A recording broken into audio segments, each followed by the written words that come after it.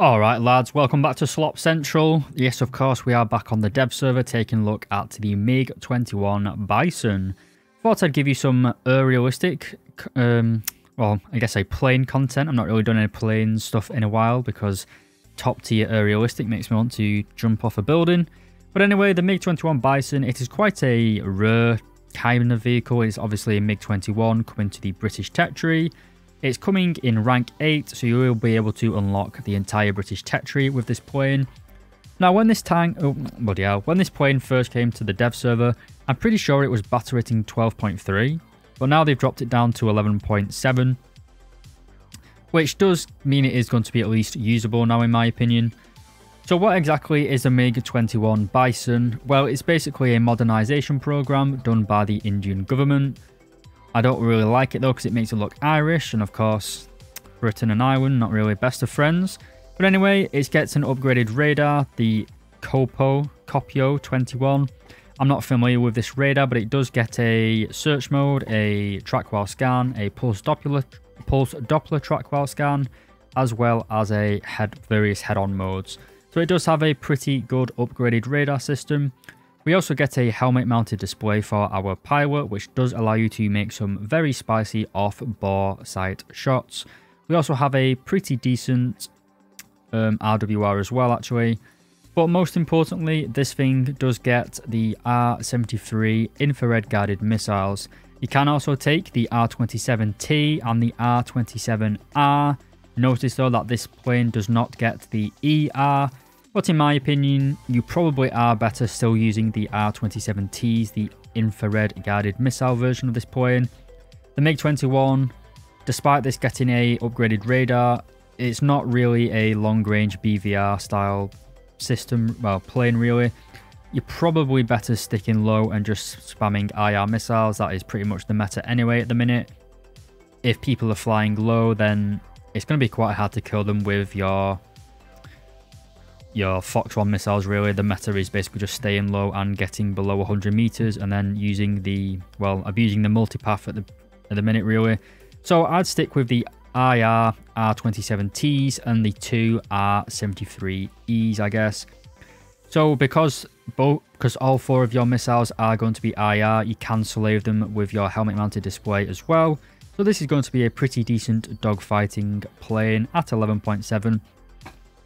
Take that with a pinch of salt though. I'm obviously not an expert at top tier RB. I don't really play too much of it anymore. I've kind of fallen out of love with air-to-air jet combat really. I will still give it a go though.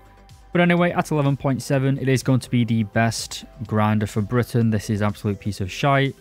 Harrier FRS1 is pretty decent. Oh, I do forget, one of the downsides of this plane is going to be the 60 large countermeasures.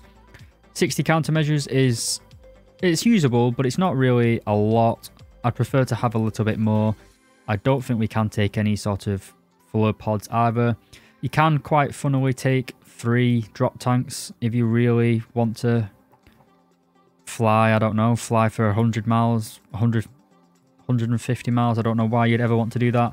We do also get the Cab 500KR. These are basically TV guided not dumb bombs, but they're basically TV guided bombs. Why you'd want to use this thing over like the Harrier GR7, which gets the AGM-65Gs. I guess it has been put up to 12.0 now in ground. Yes.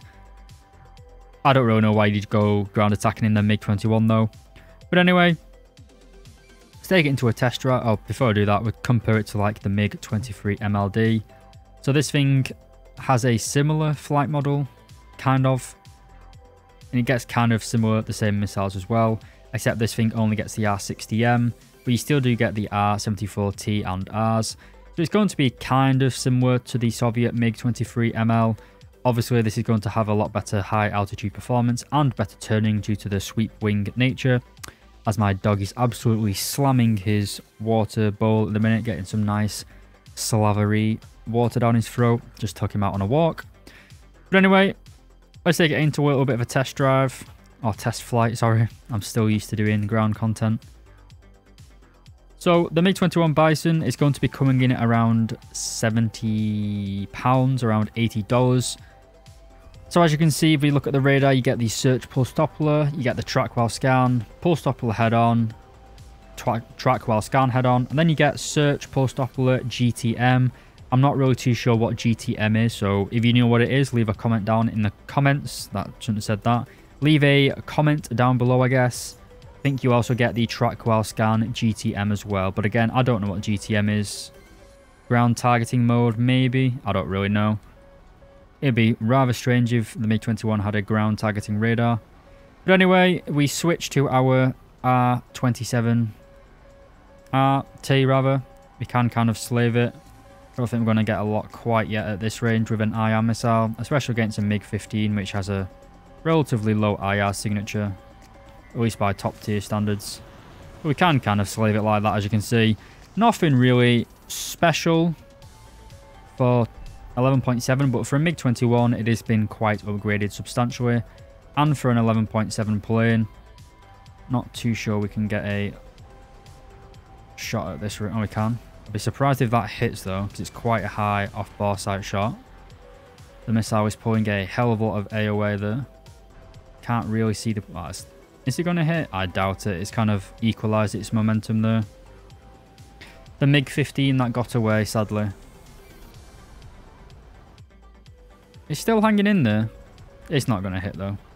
So we do also get a CCIP for our gun, as well as the rocket pods that we can take along, but the rockets aren't that particularly effective in my opinion.